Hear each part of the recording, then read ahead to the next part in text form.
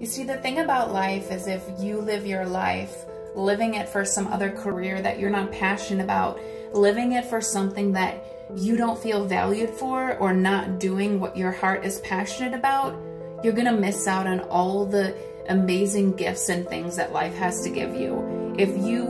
live life with regret, or you're living life with guilt, living for someone else and not experiencing the joy or happiness that you can get